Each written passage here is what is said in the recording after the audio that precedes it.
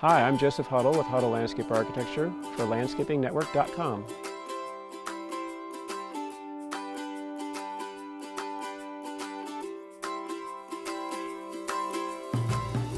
So this project involved a retrofit or a renovation of an existing yard, and we had an existing swimming pool which was not exactly movable with the given budget. But during the design process, we explored different options of how far to go with other elements. And fairly early on, one of the things we determined was it was worthwhile to retain the existing concrete decking. So working with the concrete decking, and we cut it a little bit on the perimeter to change the shape, perimeter shape to fit our new design. The color was already fairly neutral. We didn't have any disagreements with that.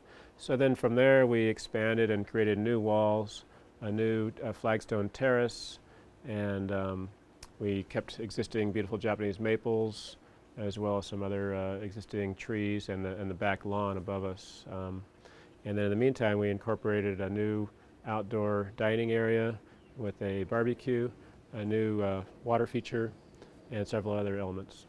So during the design process, we did a fairly simple 3D model on this one, and then otherwise, mostly we're working in plan view, and we looked at the layouts.